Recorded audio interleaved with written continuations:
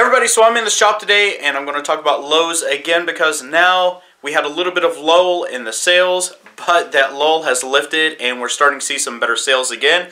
And let's go ahead and dive into them. First off, these are some of the things that I didn't really expect, but we are seeing. Here we go. Right now we have a Johnson. This is a Green Cross line level.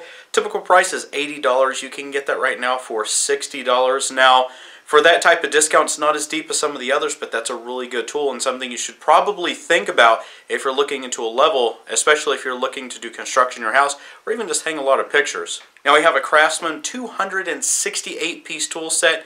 The typical price for this was $269. It's all the way down to $129, but that's over 50% off. I think that's a really good set, especially for mechanics if you're looking to get something like that at home. Now if we continue with that, this is a really nice set, and I may actually get this myself. This is another Craftsman set. This is a 121 piece. The price now is $99. It was $179, so you're getting $80 off of that.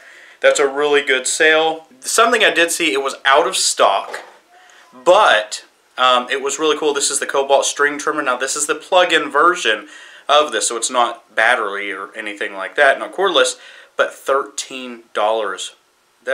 You're practically giving it away for that. You're just getting rid of it.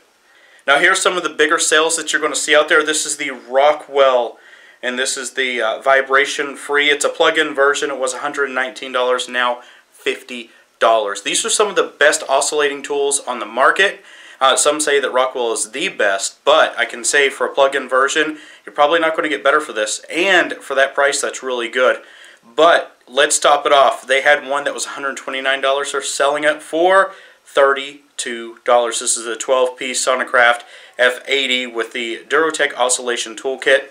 4.2 amp. I've got to say, for that, great price. I think these are some steals that are going on.